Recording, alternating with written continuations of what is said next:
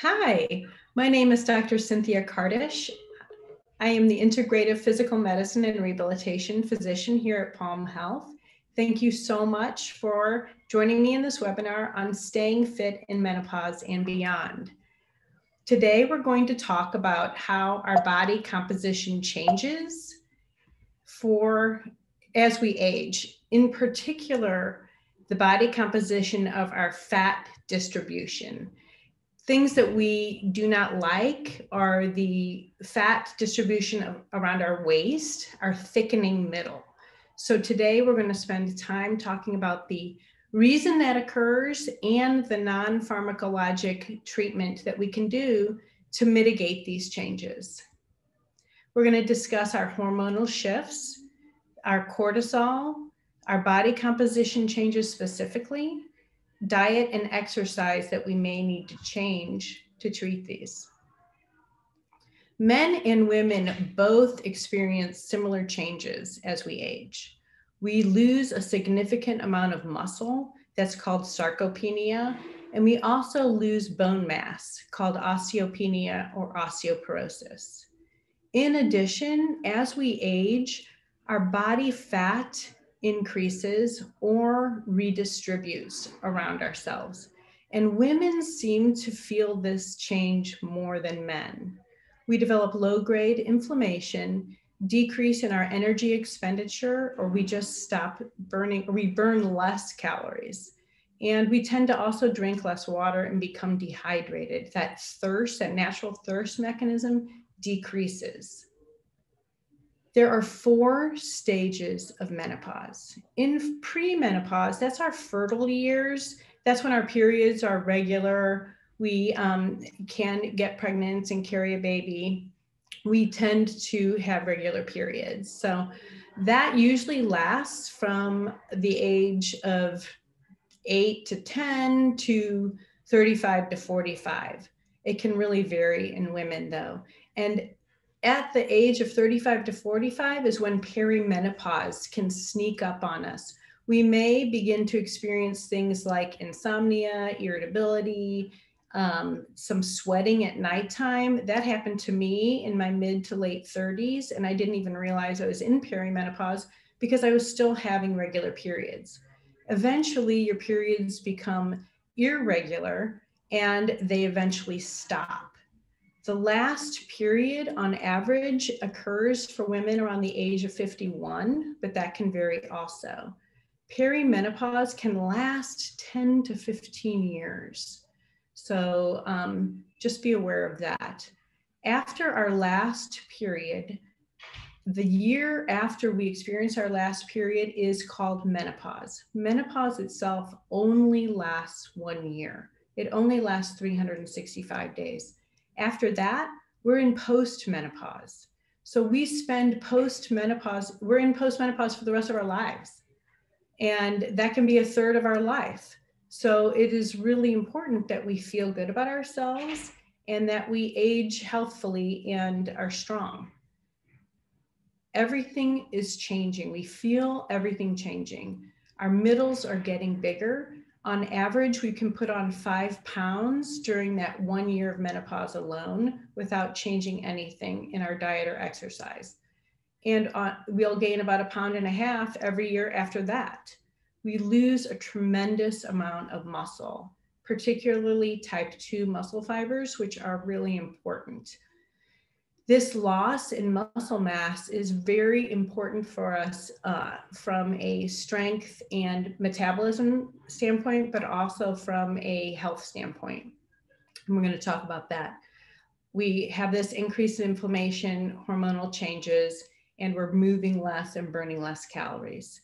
We may try to mitigate these changes ourselves by working out more and maybe eating less, and it doesn't work. That is not the answer when we're in postmenopause. The exercise research that is typically applied to us is from research done on athletic young men and mice. Only 39% of research is actually done on women, and even less of that is done on middle-aged women like myself who is in the peak of fat storage and muscle loss. So this is really important to understand. We need to change how we're working out and what we're doing. The exercise recommendations you're getting may not be appropriate for this stage of your life. The good news is that every woman is going to experience this if she's lucky enough to live long enough. So we're all in this together. This is a conversation we should be having with each other on what to do. How do I change it? Who should we go to get some help with this? Let's discuss our hormones. So when we're in premenopause, if you look at this graph, you can see the green, the nice green progesterone hormone. This hormone is nice and high when we're in premenopause. This is our calming hormone. This hormone helps us relax. It helps us manage anxiety. It helps us sleep. It helps us maintain a pregnancy. This is our nice hormone. Then we also have a nice steady estrogen. As we enter perimenopause, you see that you get a dramatic drop in your progesterone. And you may also notice that you're getting an increase in anxiety. You're having a hard time sleeping. This is why, this drop in progesterone. Your estrogen, however, in perimenopause is trying to hang in there. So it's like going up and down, you're having irregular periods. That's your estrogen in perimenopause. Finally, in menopause, you have flatline your estrogen and your progesterone. The red line here is your cortisol. Cortisol is your stress hormone. Cortisol goes up naturally as we age. So you're going to feel your stress hormone is going to go up regardless of the drop in your other hormones, your sex hormones. So that also contributes to those symptoms of anxiety and insomnia. This graph shows the dramatic drop in progesterone as we enter menopause, and the staggering drop in estrogen. But it also shows you that testosterone, our testosterone as women is not super high to begin with, but it just gradually declines as we age. So we don't usually experience a dramatic symptom of our decrease in testosterone. Melatonin, however, does go down with the progesterone. So once again, we're not sleeping. Our brain is not producing as much melatonin as it used to. So where does our menopausal middle come from? It's coming from our low estrogen, our high cortisol, our decrease in metabolism from not moving as much, an incorrect diet, incorrect exercise, and perhaps medication that we may be on. So we're going to discuss these. Let's talk about our fat, estrogen, and cortisol. We have two different types of fat in our body. We have subcutaneous fat, which is the fat that is underneath, directly underneath our skin. It's our pinch and inch fat. When we're young and our estrogen level is normal and high, it's a nice firm fat. It's a good quality fat. It gives us our nice round faces. It gives us our firmer looking arms, our nice round derriere, and fuller breasts. That is the healthy subcutaneous fat for normal estrogen levels. Now, visceral fat is located within our abdomen, and it is a web-like fat that surrounds our intestines, our internal organs, our intestines, our liver, our kidneys, and it even surrounds our heart. So that's visceral fat. Both of these fats have estrogen receptors on them. And when these estrogen receptors are stimulated, they act opposite.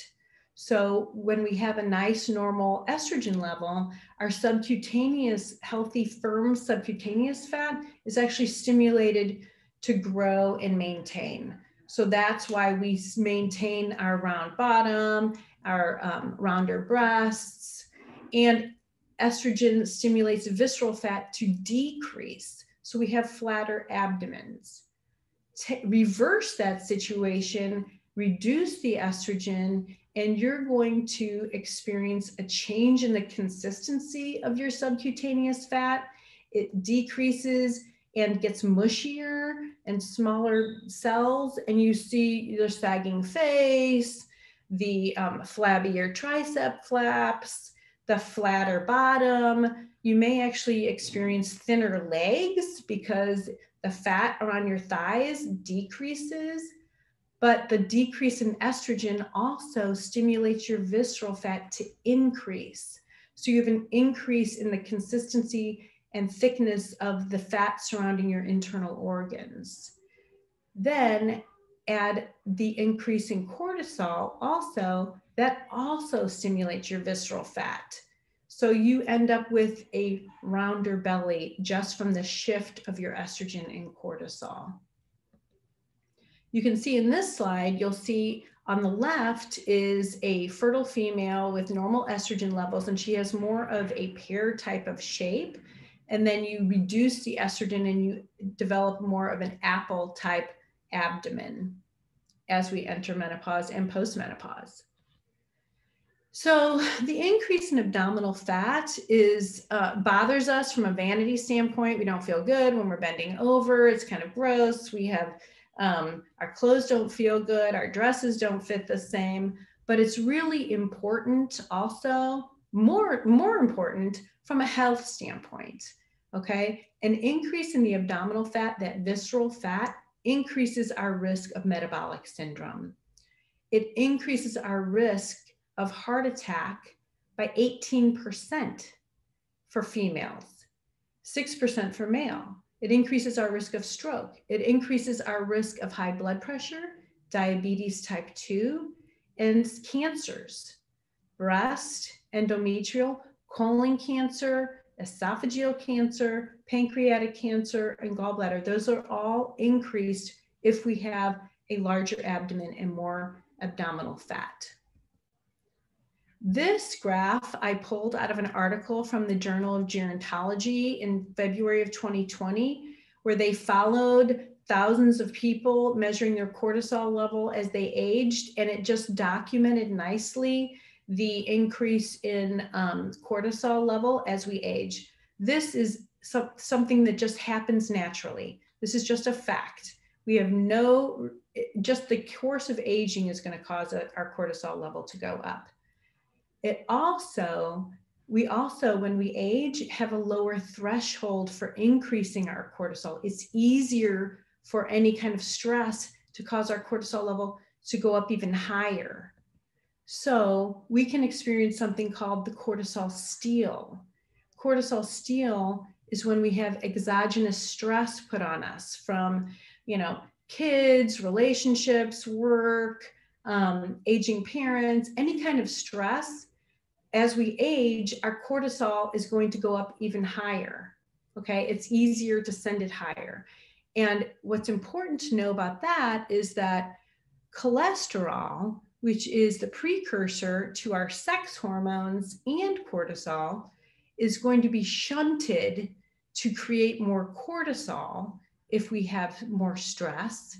And it's shunted away from making our sex hormones. So more stress as we age results in even lower sex hormones, lower testosterone, lower estrogen.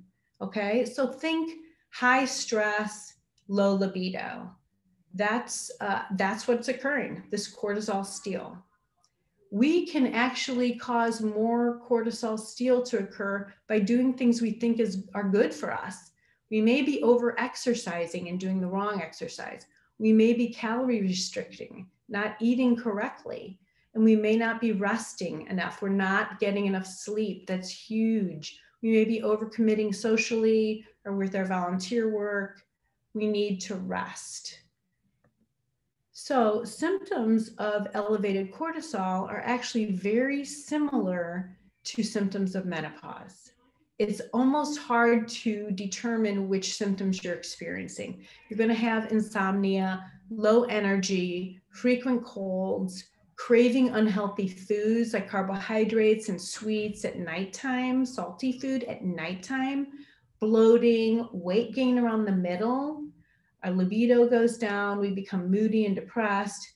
The decrease in estrogen and increase in cortisol predisposes us to musculoskeletal injuries, and we're going to have more aches and pains in our joints and muscles. High cortisol contributes to low bone density and memory loss and night sweats too. So what do we do? What do we do? Now we know that our body is changing. We know that what we've been doing all along, we may be working out the same as we've always done, and it's always worked for us, and eating the same diet, but now things aren't working. So how do we change it? First of all, you need to start with a good physical exam.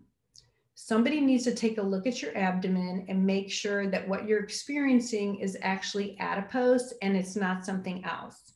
That they'll measure your belly, but you need to make sure that you're not bloating, you don't have SIBO, you don't need imaging because you have some fluid on your abdomen. You need a good physical exam.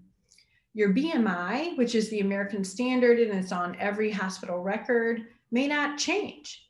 Your doctor may look at it and say, no, you're fine. Your BMI is great. Don't worry about it. That's not a good indication of any change in your abdominal circumference. And in America, the typical way to do it is just to take a tape measure, like is in this picture, around the top of your iliac crest, your hip bones, and measure your abdominal circumference. Anything bigger than 35 inches is considered obese in a female. Anything bigger than 40 inches is considered obese in a male. But this is not really fair. Some of us are bigger boned than others. Some of us have more petite bone structure. That's not a good way to document any obesity. The World Health Organization has it right. They want you to have a waist to hip measurement ratio. So your waist should be measured at the narrowest part of your waist between your lower rib cage, your lower rib, and your upper hip bone. At the narrowest part there, you take a tape measure there, and at the widest part of your hips, including your buttocks, okay? That ratio is a better indication if you have abdominal obesity. Anything greater than a 0.85 ratio in a female is a larger abdomen, is abdominal obesity. Greater than 0.9 in a male is abdominal obesity. Taking human error out of all these measurements, you can get a body composition analysis. And we do that here at Palm. We use a second machine where you just stand on this machine and it will objectively measure your fat and muscle distribution throughout your body. It also measures your water distribution. It's a great objective way to get an indication of your fat in your torso and abdomen, as well as your extremities. And it also measures your muscle, which we need to document because we tend to lose this as we age. We lose muscle continuously as we age as early as 10 years old, if we're not doing any kind of resistance or eating a proper diet. By 50 years old, our muscle mass begins to decrease 1 to 2% annually, and our strength decreases even faster, 1.5% every year. By 60, our muscle strength has decreased 3% every year. The biggest dramatic decrease in muscle mass occurs at that late menopause year and early menopause. That time frame when you're done with your year of menopause, right, and you're entering postmenopause, is when we notice the biggest, most dramatic decrease in muscle mass. That's when we notice that we're kind of feeling flabbier, we don't feel good, something has changed, and that's why. So in addition to a physical exam and a body composition analysis, you should get some lab tests. You need to make sure your thyroid isn't contributing to your weight gain, you're not developing metabolic syndrome, and some women aren't even sure if they're in menopause or not, or what stage of menopause they're in, because perhaps they're not menstruating, They may have had a hysterectomy or an ablation or be on medication so they're not menstruating. And so we can get an FSH on you. We can do a Dutch test, which is a comprehensive test of your estrogen metabolites that really helps us determine what stage of menopause you're in. In addition to that, you should get a 4-point salivary cortisol test. We do the doctor's data test here. It's an excellent test. You measure your saliva, your salivary cortisol 4 times throughout the day to see where you range. If you look at this graph, the blue line here is normal cortisol. Cortisol peaks at 8 a.m. when you're waking up, and it gradually declines until about 2 or 3 p.m. And then it eventually sloughs off for the rest of the day so you can prepare for sleep. Now, if you measure your cortisol and it's high and then it stays high throughout the day, you're running very sympathetic, very stressed out. You're in a great inflammatory state, and it's going to be really difficult to lose that menopausal middle. Now, if you have a reverse curve, which means you might be fatigued all day long, but you get a second wind at nighttime and you can be up all night. You can party all night. You can study all night. Nurses who work the night shift tend to have this reverse curve where their cortisol peaks at night. All right. That's very difficult also to lose your menopausal middle and with this kind of curve. If you have adrenal fatigue, you may have a flatline cortisol. So that's a different situation where you can't get the energy that you need. So here is a test that we do. This is the doctor's data test that we do here at Palm. And these are 2 different women.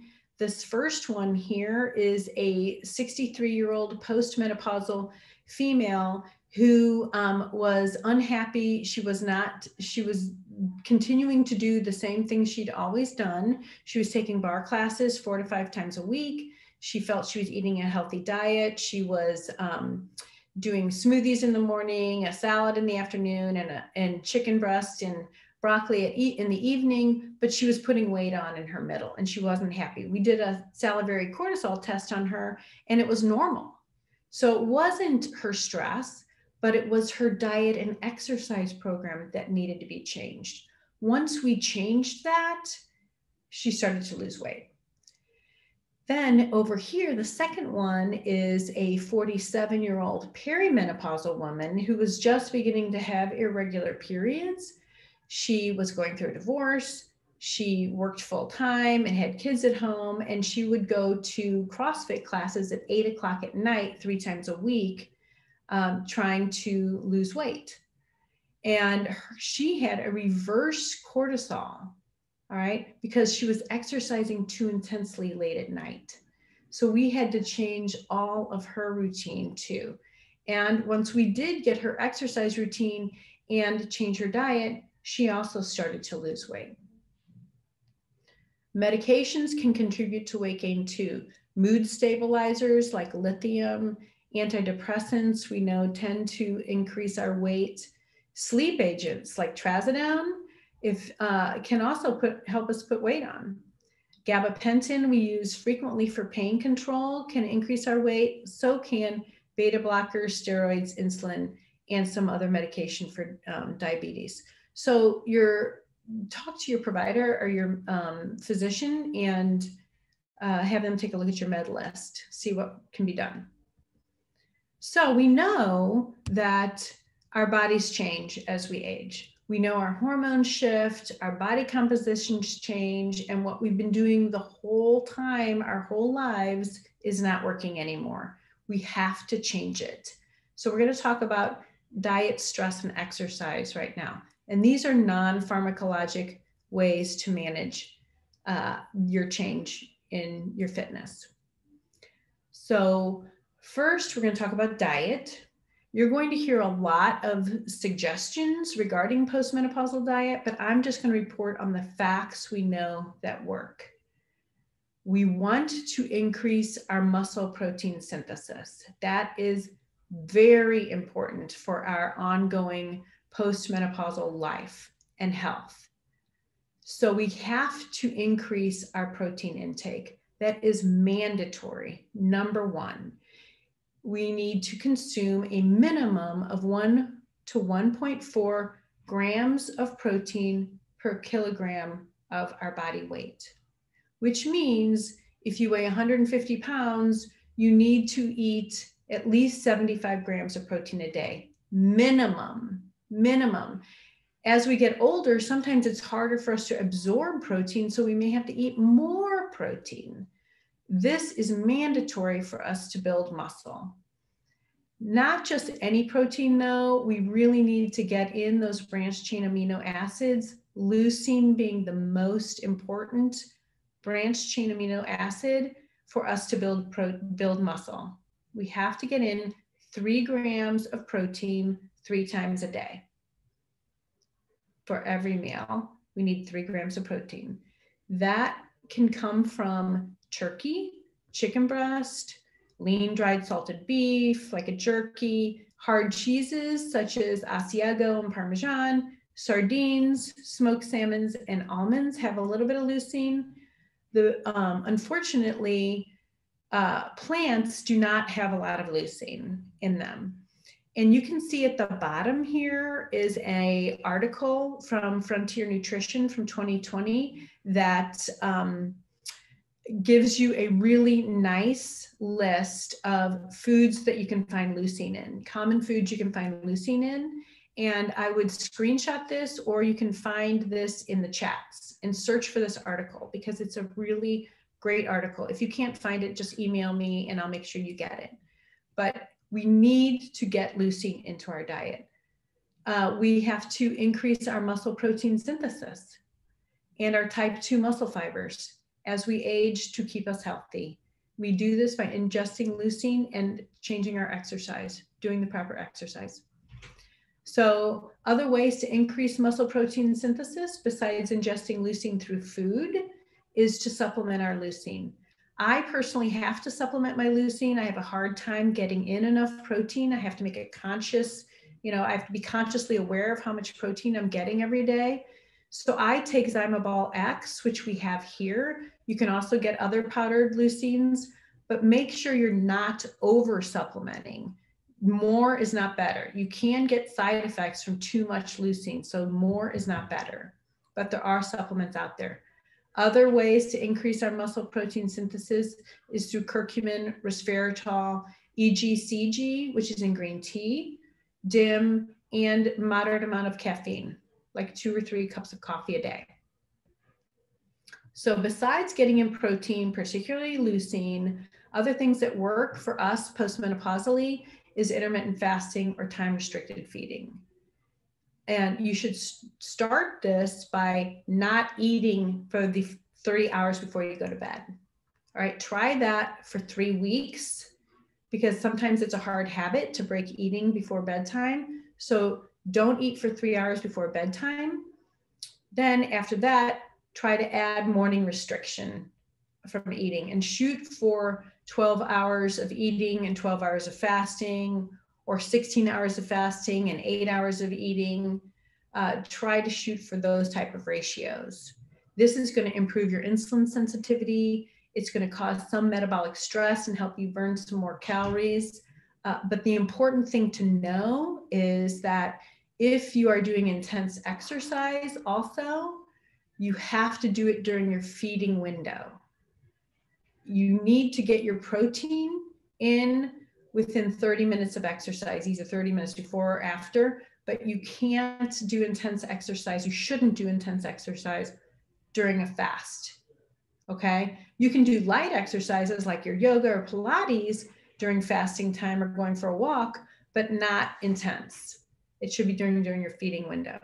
If you have elevated cortisol or adrenal stress, limit your sugars, carbohydrates, and fruits. If you're experiencing hot flashes or night sweats, or you're just like hot and cold, try to eliminate your caffeine, no alcohol, no sugar, and really avoid your toxins, okay? Avoid perfumes, avoid DEET, avoid hair products that are smelly, avoid those toxins. So for diet, increase your protein.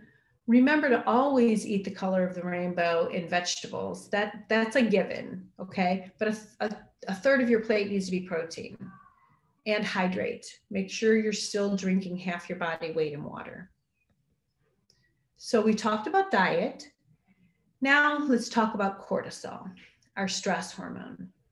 Cortisol is a needed, necessary hormone in our body. It's very important to have it, but we want it to be as close to normal as possible.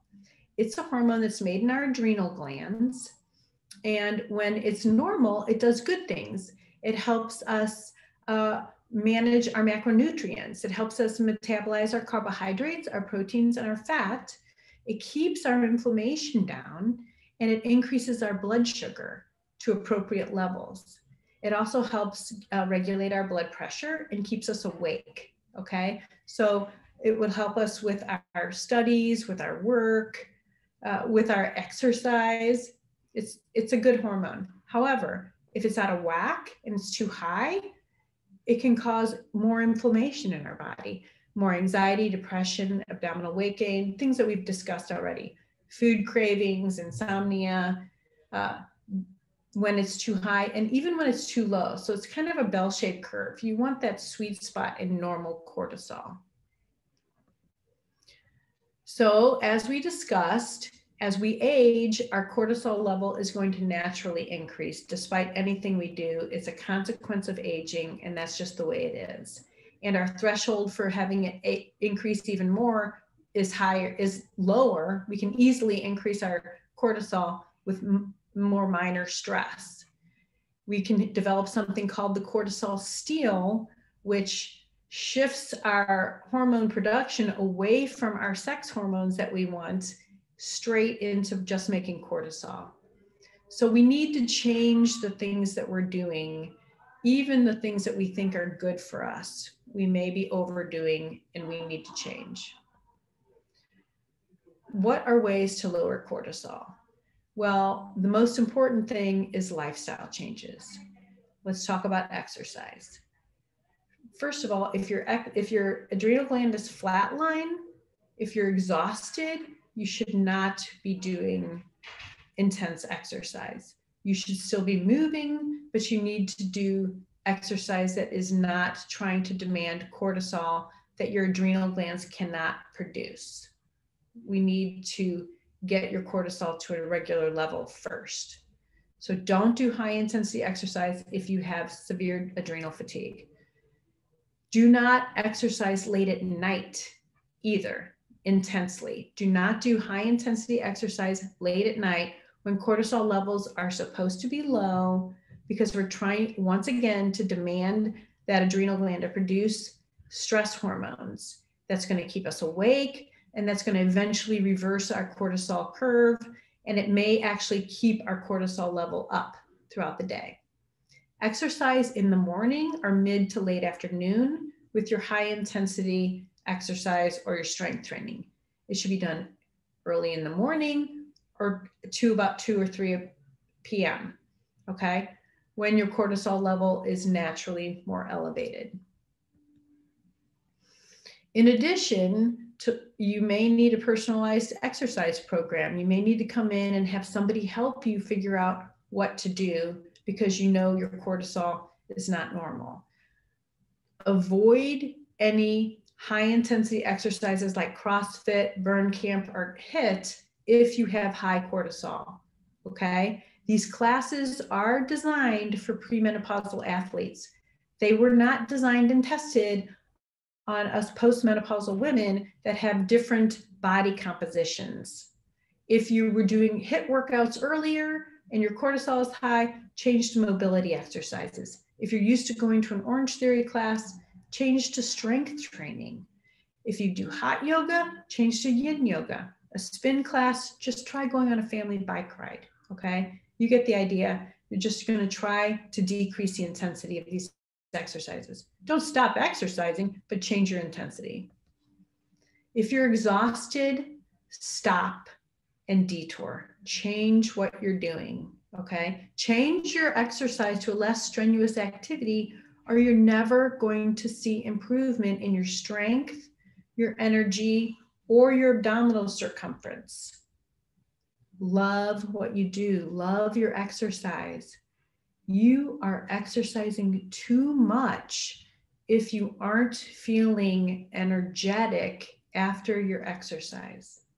If you finish exercising and you're exhausted and need to take a nap, you're over exercising. You're doing too much. If you have low cortisol, do not exceed more than 60 minutes of exercise in total, 3 to 4 times a week. This includes your yoga classes, your neuroplasticity classes, your walking, okay? We're trying to get your cortisol level regulated. Other ways to lower your cortisol besides your exercise is strengthen your parasympathetic system, okay? Strengthen your parasympathetic system, which is your rest and digest system. You can do this through cardiac coherence and meditation classes, diaphragmatic breathing. You can invest in a heart rate variability tool like HeartMath or Elite HRV. Heart rate variability is highly correlated to our parasympathetic system, to balancing our sympathetic and parasympathetic system, but also to our cardiovascular health. So having a good, healthy heart rate variability is really important. Sleep. Sleep is mandatory. Getting good quality sleep, and that's a struggle for a lot of us. But this is huge for managing our cortisol. Dr. Rateau did an excellent webinar on that, and I refer you to that. Diet, make sure you're eating a great diet with protein and vegetables. Reduce your carbohydrates. Don't eliminate them, just reduce them. You can try some adaptogens like ashwagandha or rhodiola. Supplements include TrueAdapt or phosphatidylserine, but really talk to your provider to figure out which ones you should do, because there's different oral adaptogens and supplements depending on if you have a high cortisol or low cortisol. It's important to do the right one. You may have heard in the news last month about an article out of Science magazine that followed thousands of people as they aged and monitored their metabolism and their weight gain.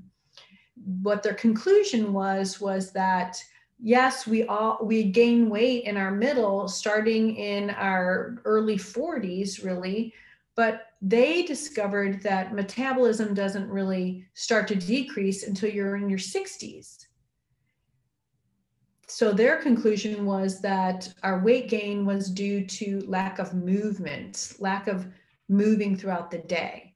Now, they didn't look at cortisol and they didn't look at postmenopausal women specifically, but they correlated the weight gain more strongly to lack of movement.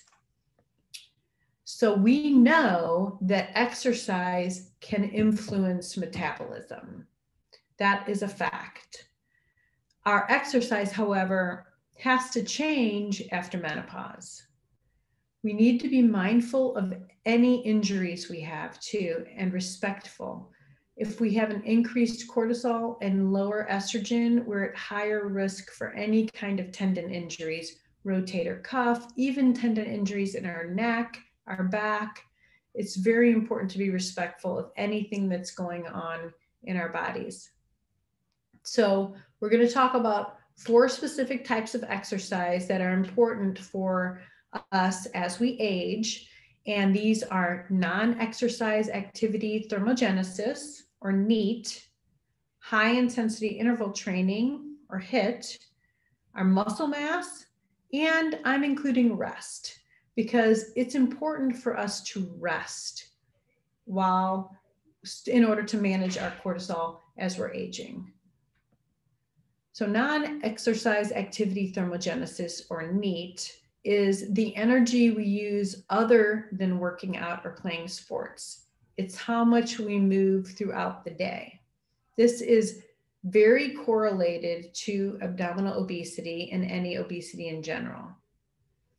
As we age, we tend to do things that are more convenient for us. We might try to get that parking spot that's closer to the door. We might take the escalator instead of the stairs.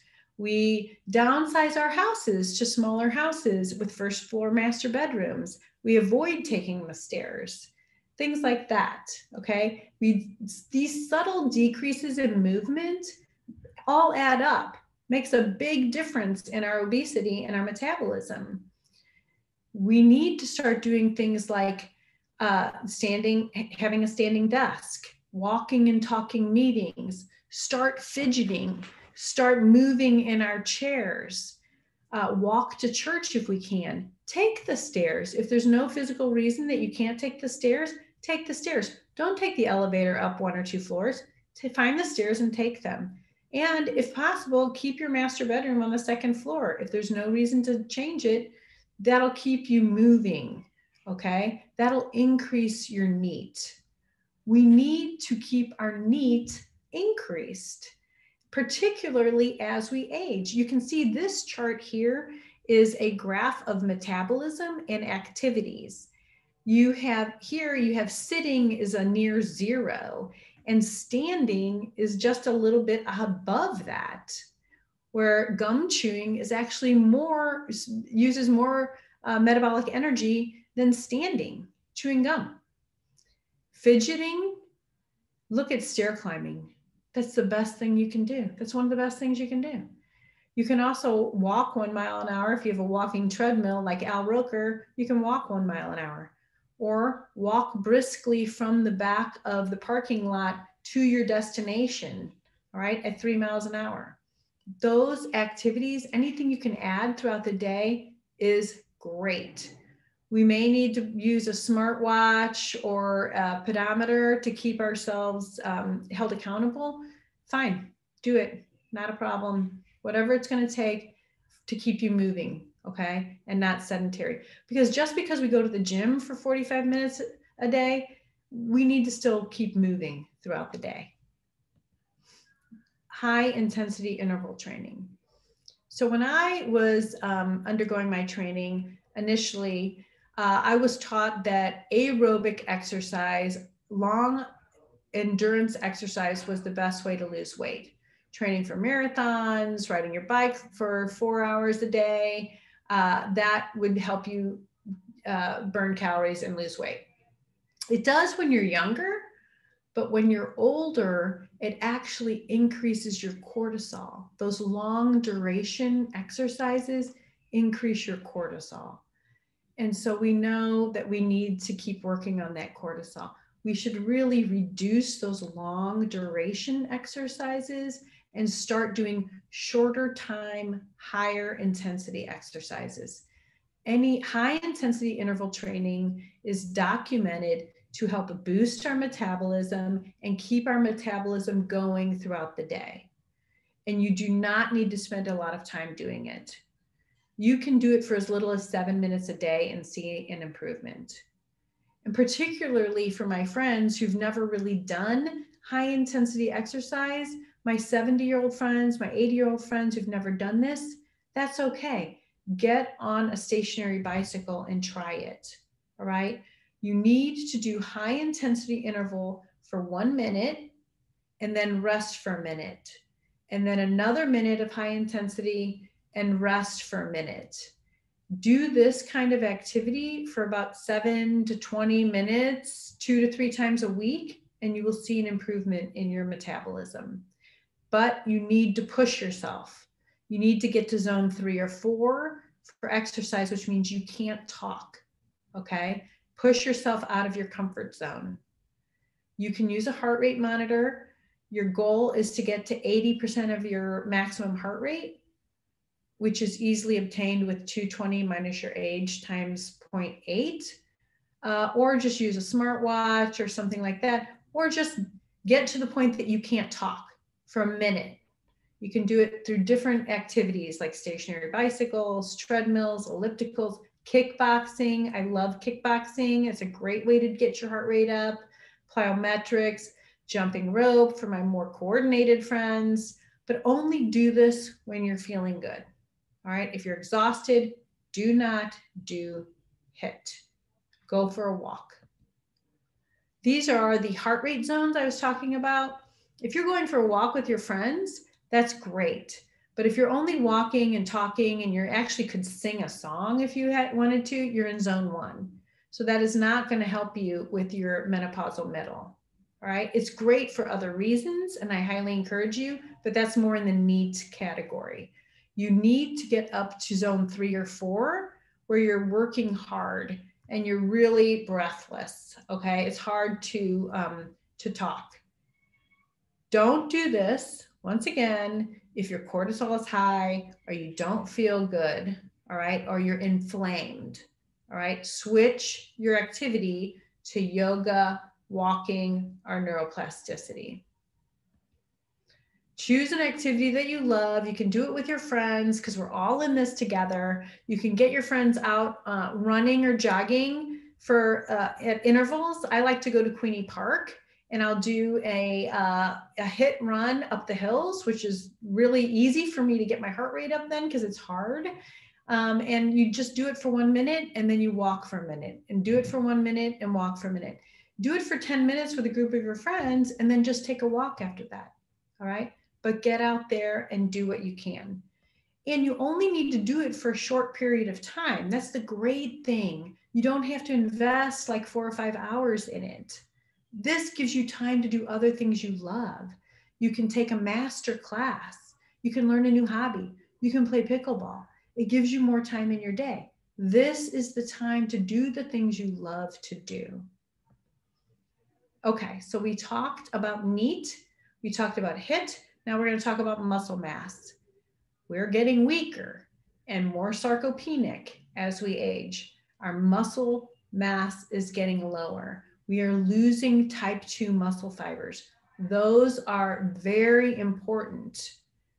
We need our type 2 muscle fibers to help us with balance, to help us with quick reactions. If we trip and fall, it's those muscles that engage to help us keep our balance and steady ourselves. All right. It helps us if we drop something to catch it. It's the quick reaction muscle fibers that we lose very rapidly as we age. And we need to build those back up. We already talked about making sure you get in enough protein, enough leucine, because we need muscle protein synthesis. In addition to that, we need to lift weights. If there is anything you're going to take away from this webinar, please start lifting weights. And you need to lift a heavy weight, a weight that is heavy for you. So if you do resistance training, you're going to increase your lean muscle mass and it will decrease your visceral fat. And decreasing your visceral fat and increasing your lean muscle mass improves your glucose tolerance, decreases your risk for diabetes, it reduces your inflammation, and it increases your HDL, your good cholesterol. So there's many benefits to building muscle. Before you start, however, you need to get cleared by a doctor. If you have any kind of arthritis in your neck, rotator cuff problems, chronic headaches, don't do any weightlifting above your head. All right, that's very important. You may need a physical therapist or a knowledgeable personal trainer, which we have plenty of here at Palm, to help you with the appropriate exercise program. But here are the important facts. You need to pick a weight that is heavy for you, not for your trainer, but for you. You may be somebody who's never exercised before or used a weight before. And you can't use that 15-pound dumbbell that your trainer's trying to hand you. You may need to go to a 5-pound or a 10-pound. It has to be a weight that's heavy enough that you can lift it 6 or 8 times with good form, but that's it. Like you're exhausted by the last repetition, the last 6 or 8 times, that heavy, not one that you could do like 20 times. and you have to lift them slowly. So you increase the type 2 muscle fiber growth by protein, heavy weights, and moving slowly. You're going to want to do a total body training, a total body exercise program 2 or 3 times a week, right? Of your large muscle groups. Don't do it more than that. More is not better. All right. More is not better. You're going to increase your cortisol. Here's an example of what you can do. So for example, you can do a bicep exercise with an 8-pound weight, and that's a heavy weight for you. That's all you can do for 6 reps is the 8 pounds, and you're going to curl it for 4 seconds and down for 6 seconds, up for 4 seconds and down for 6 seconds. All right, you're going to do that like 6 to 10 times. And then you'll do a gluteal bridge with a 10-pound weight on your hips. You'll go up for 4 seconds and down for 6 seconds. That's slow. All right. A wide-legged squat like this lady is doing here with a 10-pound weight, and you'll go up for 4 seconds and down for 6 seconds. You're only doing 6 to 8 reps of each of these exercises. And then you're going to go circle back around, if you can, 2 or 3 times. All right, so this is a total body. This exercise program only will take you 20 minutes, 20 to 30 minutes, okay? If you have hypermobility of your joints, you do not want to do these exercises, and you want to come see somebody. I'm happy to talk to you. I will help you with a hypermobility exercise program, but you don't want to do these type, all right? Here's a day 2. So you're going to do this 2 or 3 times a week. This would be day 2. It'll be the same muscle groups, but different exercises. So you might do an upright row or a chair dip or a suitcase squat. But the key is you're using heavy weights, you're going slow, and you're only doing 6 to 8 reps because the weights are heavy enough for you. All right. If you are my friend who either has really bad arthritis or an injury, or you've never lifted weights before and you can't, 5 pounds is too much, you're my 85-year-old friend, age is no reason to not do this, all right? You can use a 1-pound weight or 2-pound weight, but try doing it with blood flow restrictive training. And this is really good for somebody who's a thinner friend who doesn't have a lot of muscle, okay? You put a band or an inflatable cuff between the deltoid and bicep and between the gluteus and the hamstring, and you do these same exercises very slowly. This blood flow restrictive training, this allows blood to flow to the muscle, but it prevents venous return. It prevents return of the blood. This restricts oxygen and allows lactic acid to build up in those muscles. So it increases those type 2 muscle fibers and muscle protein synthesis without having to use heavy weights, okay? So you'll get more bang for your buck using these type of training methods. I highly recommend it for people who have any kind of injury or can't lift the weights. It's very effective. Here's an example of what a week of exercise would look like. And remember, this is an exercise program for somebody with a menopausal middle, and her goal is to just reduce that visceral fat, okay? Also, men can do this too, okay? Men are more than welcome to do this. So you might do a HIIT program Monday, Tuesday, Friday. Monday, you're doing exercise bike. Tuesday, you're on the treadmill. Friday, you're taking one of our great HIIT classes here at Palm. On Thursday and Saturday, you're going to do a strength training, okay? 3 days of HIIT, 2 days of strength training. In the evening, because you're doing your restriction on eating, you have 3 hours. You can go for a brisk walk after dinner. You can take a yoga class. You may play pickleball in the evening, but you're moving, okay? You're moving. And then throughout the day, you're continuing to move. You're doing your activities with intention. You're doing your laundry while you're contracting your abdomen and you're exaggerating your movements, okay? You're standing at your computer. You're parking far away in the parking lot before you come in. You're walking briskly. You're gardening. You're the one volunteering to take out the trash, right? Because you're getting your need in. You're getting your need in. If you, however, you wake up exhausted any of these days, change your routine. Change your routine. You need to take a break. This is your body calling. You just go for a walk. All right. So the idea here is that your exercise program is actually higher quality but shorter time.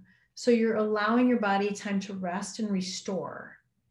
And it also gives you time to do other things in your life. You can supplement some of these if you find that you have more time and you want to do more things, supplement for other exercises that can help you with balancing core, like Pilates or yoga or Tai Chi. Balancing cognition could be Tai Chi, dancing, or neuroplasticity. Also, if you want to do your HIIT while you're working on your balance and your bone strength, I recommend you do plyometrics, jumping side to side, hopping side to side. It's great for bone strength. And it is your HIIT. You can also do a kickboxing class. Those are awesome. So in conclusion, we know that our body composition changes as we age. We understand that our fat and muscle completely shifts and our hormones shift also. Our cortisol is so much easier to increase. So we have to be aware of that and treat it appropriately. We need also to increase our muscle mass. And by doing that, that will help us with our safety, our ability to keep our balance and be stronger as we age, as well as reducing risk of metabolic syndrome. We have to increase our protein consumption and increase our resistance training and do the resistance training appropriately. We can also change our aerobic exercise program to HIIT. So if you need any help with your menopausal journey and your exercise program and your frustration, I am here to help you at Palm Health, or you can talk to any of your other providers, but I am happy to see you. And I wish you all a very happy menopause. Thank you so much for joining me today.